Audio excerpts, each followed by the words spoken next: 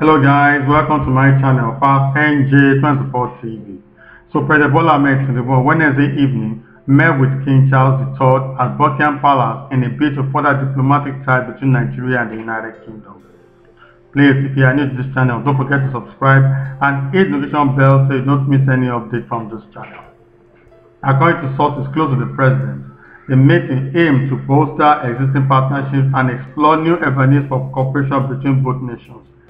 The visit marks the second meeting between President Tinubu and the British monarch, with their first encounter taking place in November 2023 during the United Nations Conference on Climate Change in Dubai, United Arab Emirates.